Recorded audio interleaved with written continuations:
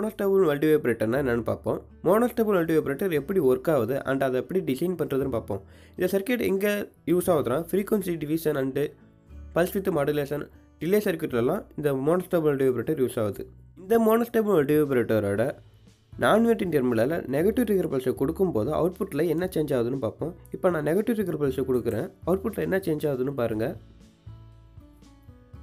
இப்போ என்ன ஆயிருக்குன்னா இங்கே நான் எப்போ நெகட்டிவ் ட்ரிகர் பல்ஸை கொடுத்தனோ அப்போ வந்து அவுட்புட் வந்து அன்ஸ்டேபிள் ஸ்டேட்டுக்கு போய் ஒரு பர்டிகுலர் டயத்தில் மறுபடியும் ஸ்டேபிள் ஸ்டேட்டுக்கு போயிருக்கு. அதாவது லோ ஆகி ஒரு பர்டிகுலர் டயத்தில் மறுபடியும் ஹை ஆகிருக்கு. ஸோ இது இந்த வேவ்ஃபார்ம் மூலியமாக நம்மளுக்கு நல்லாவே தெரியுது. இது ஒரு பல்ஸில் ஜெனரேட் பண்ணியிருக்கு. நான் மறுபடியும் ஒரு வாட்டி ஜெனரேட் பண்ணி காட்டுறேன். இங்கே பாருங்கள், இப்போதைக்கு இது வந்து ஸ்டேபிள் ஸ்டேட்லேயே இருக்குது. அவுட்புட் வந்து கண்டினியூஸாக நம்மளுக்கு ஸ்டேபிள் ஸ்டேட்லேயே இருக்குது. இப்போ எப்போ நான் நெகட்டிவ் ட்ரிகர் பல்ஸை கொடுக்குறனோ அப்போ வந்து நம்மளுக்கு அன்ஸ்டேபிள் ஸ்டேட்டுக்கு போய் மறுபடியும் ஸ்டேபிள் ஸ்டேட்டுக்கு வருது. இதுதான் மோனோஸ்டேபிள் மல்டிவைப்ரேட்டர் சர்க்கியூட் டயக்ராம். இந்த பிளாக் கலர் சர்க்கியூட் வந்து ஸ்மிட்டிகர் சர்க்கியூட். அதோட ஆர் அண்ட் சி சர்க்கியூட்டை நம்ம இந்த மாதிரி கனெக்ட் பண்ணால் அது ஏஸ்டேபிள் மல்டிவைப்ரேட்டர் சர்க்கியூட் நம்மளுக்கு கிடைக்கும். இந்த ஏஸ்டேபிள் மல்டிவைப்ரேட்டர் சர்க்கியூட்டில் நம்ம இந்த டயோடு இந்த மாதிரி கனெக்ட் பண்ணால் அதுதான் நம்மளுக்கு மோனோஸ்டேபிள் மல்டிவைப்ரேட்டர் சர்க்கியூட். இந்த டயோடு மட்டும் இல்லைனா அது வந்து நம்மளுக்கு ஏஸ்டேபிள் மல்டிவைப்ரேட்டர் சர்க்கியூட் மட்டும் இருக்கும்.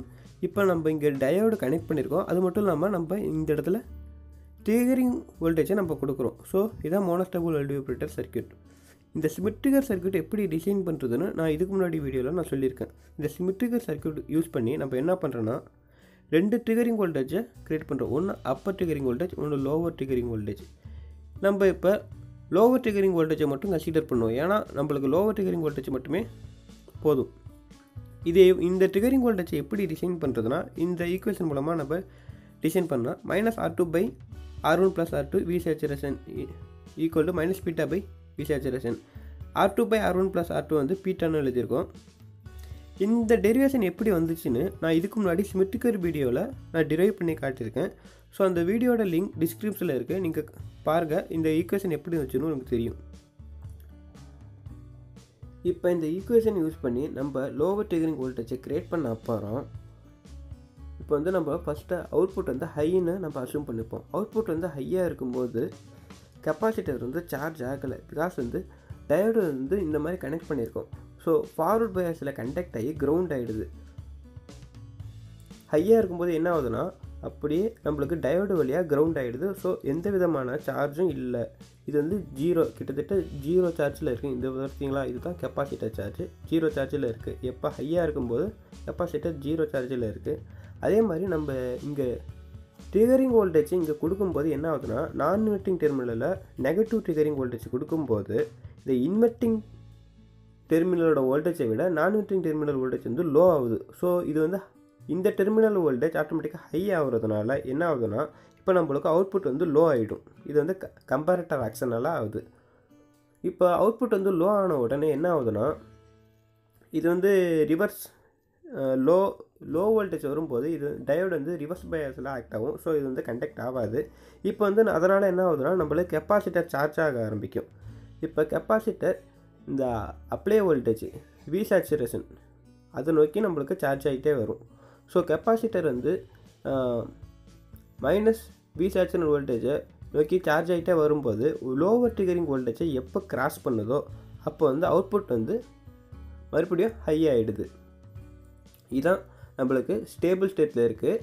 அப்போ எப்போ ட்ரிகரிங் வோல்டேஜை நம்ம கொடுக்குறோமோ, இங்கே பாருங்கள், இதுதான் ட்ரிகரிங் வோல்டேஜ். எப்போ ட்ரிகரிங் வோல்டேஜ் கொடுக்குறோமோ அப்போ வந்து அன்ஸ்டேபிள் ஸ்டேட்டுக்கு போய் இந்த கெப்பாசிட்டர் எப்போ லோவர் ட்ரிகரிங் வோல்டேஜை கிராஸ் பண்ணுதோ அகைன் அது ஹைக்கு போகுது. இதான் மோனோஸ்டேபிள் மல்டிவைப்ரேட்டர் ஆப்ரேஷன். இது எப்படி நடந்துச்சுன்னு இப்போ நம்ம பார்த்தோம்.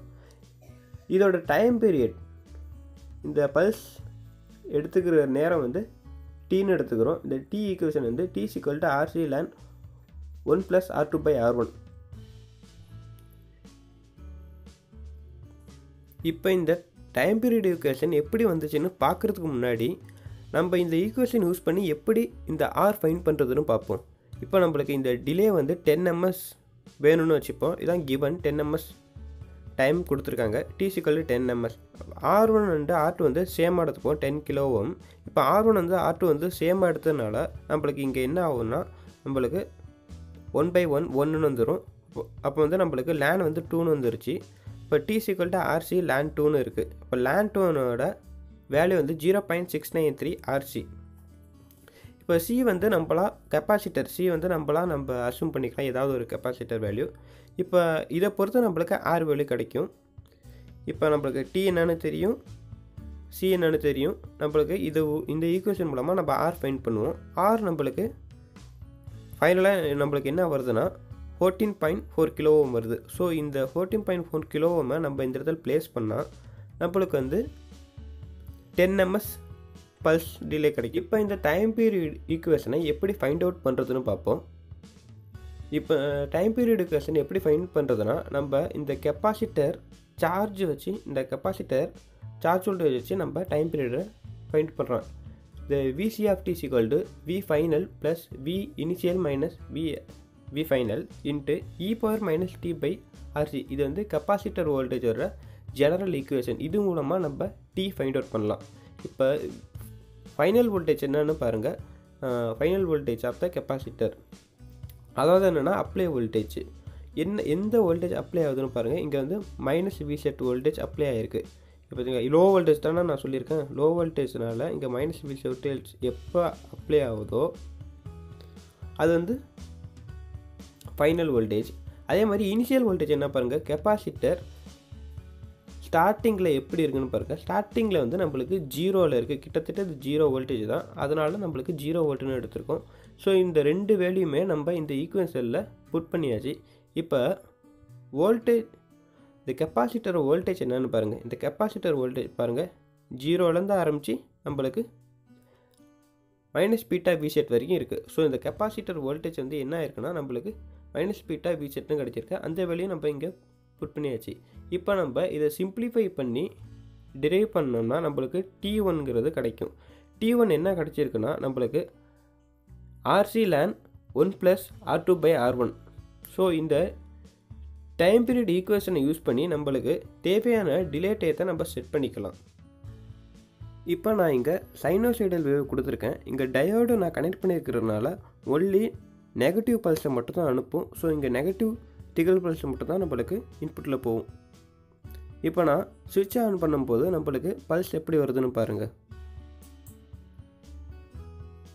எப்பப்போ நம்மளுக்கு நெகட்டிவ் ட்ரிகர் பல்ஸ் போகுதோ அப்போல்லாம் அன்ஸ்டேபிள் ஸ்டேட்டுக்கு போய் மறுபடியும் ஸ்டேபிள் ஸ்டேட்டுக்கு போகுது. நெகட்டிவ் ட்ரிகர் பல்ஸ் கொடுக்கும் போதெல்லாம் நம்மளுக்கு ஒரு பர்டிகுலர் டயத்தில் நம்மளுக்கு ஒரு பல்ஸ் ஜெனரேட் பண்ணுது.